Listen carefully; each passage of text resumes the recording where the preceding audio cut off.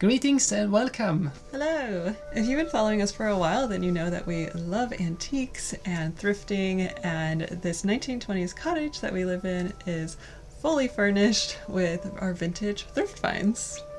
So for this video we thought it would be fun to share our latest treasures that we found on estate sales and thrift stores and all over the place actually during the last year or so. We love secondhand shopping because it's not only great for your wallet but great for the environment, and you find some really charming treasures that are just truly one of a kind. Just like you. Aw. But in case you're new here, my name is Jonas. And I'm Lindsay. And we would love for you to subscribe and be a part of our cozy cottage club. So in case you haven't already, why don't you pour yourself a nice cup of tea? And let's have a cozy little time together when we share and show our thrift finds with you and tell the story behind them. Sounds lovely. I must say this is the most favorite part of the video, the first sip of tea. Oh. And it's a lovely spring rain outdoors, and here we are with something warm in our cups, and we are clinking and clonking and talking and have a nice cozy time with you all.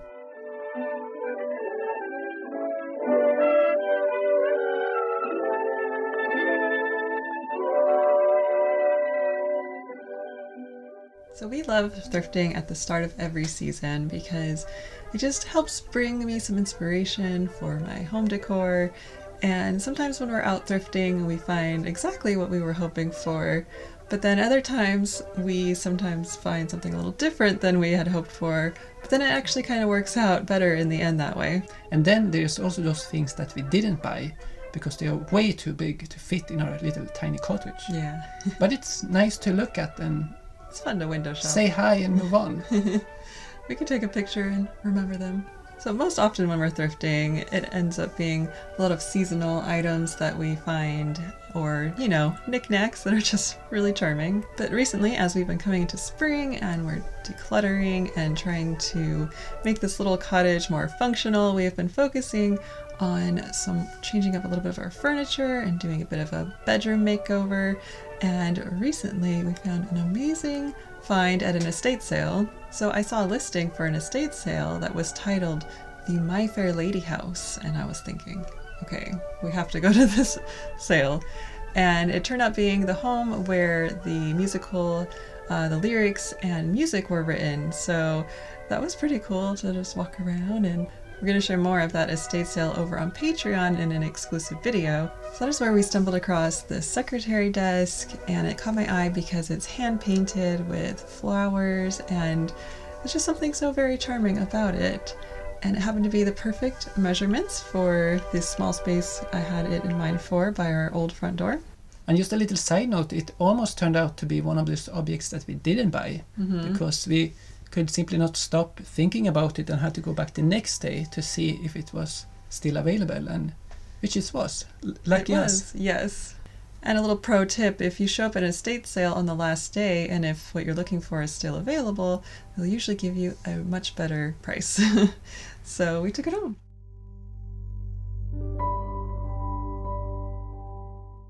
Okay, so why don't we continue with some ceramics that we have to share. Or how I call them, tools for tea. So what do you have there? I have a very exciting and special cup.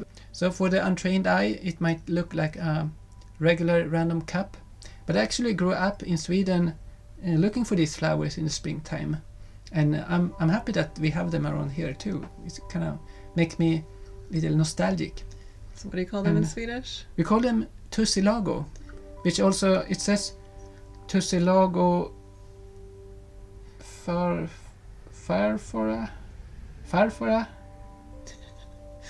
It must be the botanical name. I know. Don't take my word for it though. So what do you get there? A little teacup. And it has a really exciting shape. Yeah, it's kind of nice with the little scalloped edges. It kind of looks like a flower shape. It does. I'm actually not sure what kind of flower it is exactly.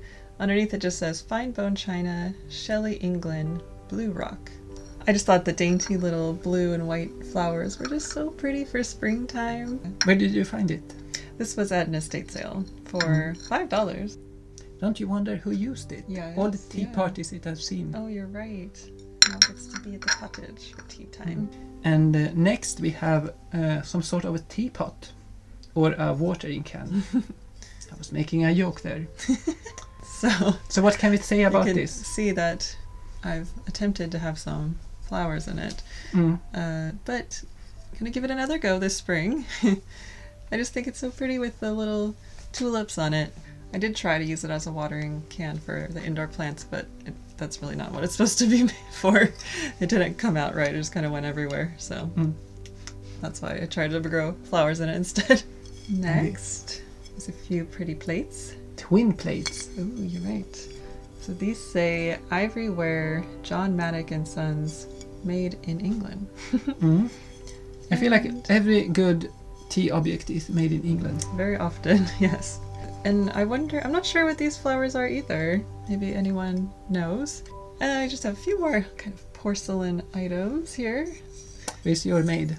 Mine says just genuine porcelain. And this literally say foreign. It suits me.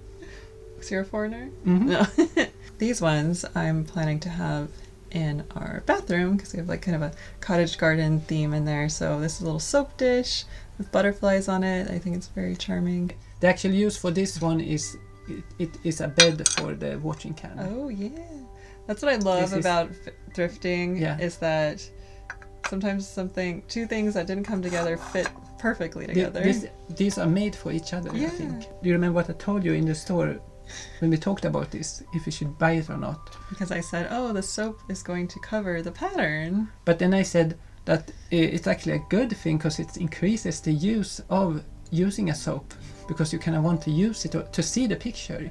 Like use the soap and like see the picture. Super fresh and clean. It makes you happy. And the last of the ceramics is this little flower vase. I think it's a flower vase. It has flowers on it.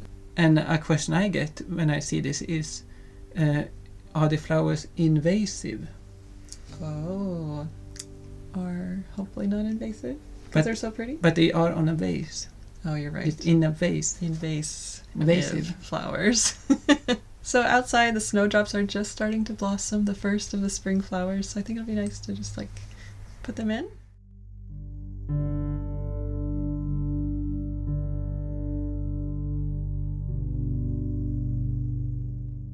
All right, shall we move on, Jonas? Yeah. What do you think? Nice. Very Ooh, exotic. You like that? It kind of smells like an antique house. Where we got it from? Oh, I was gonna say that it feels like the Spanish wind. Oh. In a siesta. Okay. Oh, I thought it smelled kind of like a grandma. Oh, okay. You have never been to Spain? Still pretty chilly here in New York, but before you know it, I will be needing this in my purse. I'll need to be, a fair lady in the summer, fanning myself. So I think this will be really handy. Yeah, and it's very those hot days. Nature-friendly air condition. Yeah. I'd like to show this border. So this border is nothing that we knew we needed before we saw it. Very true. That looks like it would go well in our little cottage garden bathroom. Mm-hmm. So we'll see if it works in there. I don't know if it's long enough. Yeah. Or how to apply it, and, or if it'll stick to the wall. But yeah, we'll get some other type of neighborhood. Yeah. By putting this up. It's so charming. Oh, I've been saying charming so much, but look at this little cottage and Mm-hmm. garden. There's nothing more charming than a beautiful trash can. Trash is a part of life, so why don't make it a little bit more glamorous? So what flower is this? It's for sure a really nice trash can. It says camellia on it. So yeah, I think it'll, keep things looking fresh and nice. Mm-hmm. How about some baskets? How about some baskets? These are... I had to contain myself. We have a few of these already. But we do like them because they have a good function. Yes. I must say. Can you tell us a little bit about it? I just love baskets. They make everything look so much more cottagecore. And they're just great for storage and drawers and what's not to love. We use them everywhere throughout the cottage, and so I'm always grabbing more in this size because they're just so great to use as you're organizing. And you can also have your basket for your basket. Even better. And this basket I picked up because I've been looking for one to use for a little vintage Easter basket style display. It even came with a plastic lining, so it looks like you could put flowers or some moss, you know, in the bottom and kind of build up from there. So I'm excited to see what I can do with this. Sometimes I like to put things inside my baskets for display. And what is not to love about this little welcome sign? Little bird's nest and watering can. This is just like everything I love for springtime. And this tray was actually a gift from my big brother. Yeah. And it's a Swedish Dala horse, as we call them. I'm sure many of you have seen them. And next is these brass candlesticks that make a cute little noise. And I am just always on a mission to pick up these kind of candlesticks to go with our future academia bedroom makeover that I'm trying to do. Then we have placemats that always spruce up the table. So yeah, that's what they're intended for on the table. But what I actually ended up using them for was creating sort of a backsplash. So I placed them against the wall in the kitchen, and it just really brought a nice, you know, refreshing thing to look at when you're cooking and doing the dishes. This one was perfect in the fall with the fall leaves and foliage. And these we just picked up that have flowers and nuts and refreshing florals.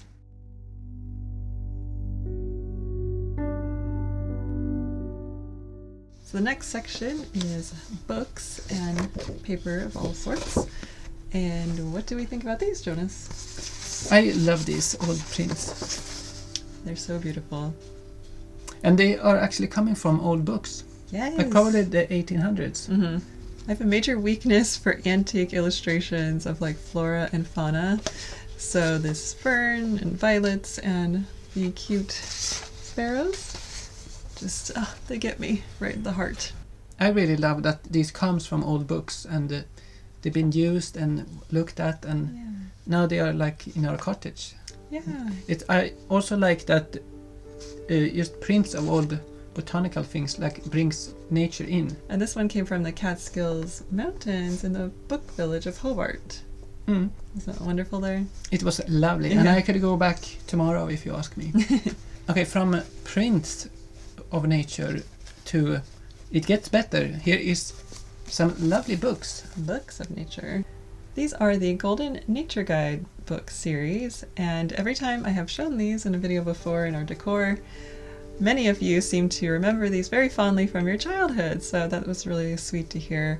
I absolutely love the illustrations, and I think there's a few books that we're still missing, like the ocean bugs and insects ones. Insects. Yeah. But these are our favorites anyway, so we have the birds, the trees, stars and mammals. Oh, it says right here inside there's birds, flowers, trees, insects, stars, reptiles, amphibians, mammals, seashores, fishes, weather, rocks, and minerals. And the most recent of the series that we found was also in the Catskills, the mammal book. And why do we love this one so much? Because it has Tibby. Ah, the little chipmunks. We can actually read about Tibby. They're so cute. In case anyone doesn't know, we have a resident chipmunk that lives outside of the cottage here. So Tibby is our little chipmunk friend that we love so much. He's been in hibernation since like November, so we've really missed seeing him around. And guess what? I know. We just saw him for the first time this year, and he looks so cute and fluffy. You could really tell he just had woken up. Yeah. I know, I wonder if we caught him on the day that he came out of hibernation, because he looked very sleepy. He was just taking his time. Yeah. So it's so good to see him again. So you know how I'm always trying to pretend I am Snow White, and I'm trying to befriend all the cobweb critters around here. And I think that's a big reason why too, we just love collecting vintage flora and fauna. But we have another Tibby to show you. Because Tibby and chipmunk is just the same thing. Yeah, no? Exactly. Look at this book. Oh my goodness. Chipmunks ABC. It is a little golden book, and we found it in California on our trip this January. We actually have a exclusive video over on Patreon if you want to see. We did some antique window shopping in the Orange Circle in California, and that is where we found this beauty. So it's from 1963. It's just such a clever idea for a book, going through the ABCs and everything that it stands for in the little chipmunk world. And of course, C is for chipmunk. It is chipmunk who lives in the burrow under the apple tree. Aww. Very nice. That's so cute.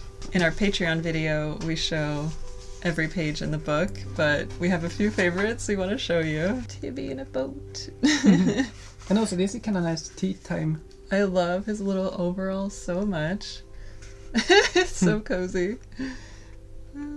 That's what you need to get me. Little chipmunk overalls? Yeah. Now we have to imagine that that is how Tibby dresses when we don't see him. Yeah. That you mean that he doesn't hibernate. He really go to another place and dress up. He's off on an adventure. Yeah.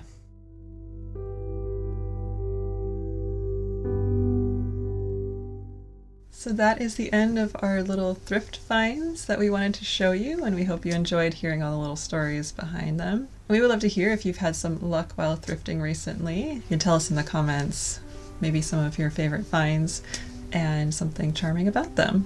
So before we wrap up this video, we have a few announcements and updates. Yes. Since we share so much of our vintage cottagecore lifestyle here, we get asked pretty often more detailed questions about the items themselves, or if we would ever be selling vintage. At this time, we are not able to do that, but we are happy to share that we now have an Amazon storefront. So we're calling it our Charming Cottage Shop, and it's so nice that over there we can create different boards that are kind of inspired by our vintage lifestyle here. We have home decor, you have even your art supplies. We have basically every room of the cottage, we have a board inspired by those items. And we also have started to put together seasonal gift guides. And it's just really nice that we are able to link different items over there that are inspired by all of our home decor that we have thrifted over the years. Because it can take a long time to build up your vintage style home decor. We know that very well. It's taken us a long time. And so still a work in progress. It is. So, and we know not everyone is able to do that. So this Amazon storefront is a great way to be able to share more of that inspiration with you all. Something else that is new is that we have created an Amazon wish list where we can link items that we personally have been looking for, that things that we've been trying to thrift for a while and just haven't had success. So all of our Cozy Cottage Club friends here, you all are so kind and generous and often ask how you can send us gifts, and it is something that we are never asking for, but since you are asking, we thought it would be nice to create this wish list. So no obligation whatsoever. We've just created this list as a easier way if you feel so inspired to want to send us a little gift, then you can know exactly what we have our eye on. And also a big thank you for every one of you who have sent us gifts over the holidays or Christmas cards or any cards and letter. It's so thoughtful of you and we really appreciate it. However, going forward when it comes to our PO box, we have updated our policy that we can only accept flat items such as postcards and letters. We've been constantly blown away by your generosity and that you care enough about us to want to send us gifts and cards. But it's gotten a little hard for us to keep up with, and we feel really bad about that, so we hope these updates will just make everything run a little bit smoother. So our final reminder and announcement is that we are having a giveaway. Yay! Where you can win one art print of my own original art, but I can excite you and say that it's actually bigger than this one. It's a little bit taller than an 8x10. This is a 5x7. But you can win an 8x10 sized art print printed on sustainable bamboo paper, and that's like the gallery quality, and it looks really good. And this artwork is called the Storybook Cottage, and it is so whimsical. You did such a beautiful job. I think it's a lovely way to welcome spring into your hearts and home, and so don't forget to enter the giveaway in the link below. And on the link you can also see more detailed pictures of the actual art print you can win. And just make sure to read the instructions for the giveaway to make sure you are entered correctly. And we're excited to be hosting this month to say thank you for all of your support for our cozy cottage community that we love so much. So thank you for sharing the joy of vintage and thrifting with us, and it would mean so much to us if you maybe wanted to share this video or our channel with a fellow vintage loving friend. That would be lovely. As the spring rain is really settling in, it's getting a little darker, and I feel it's time for a good fika. It is fika time. So we'll see you in another video soon. Bye for now. Bye for now.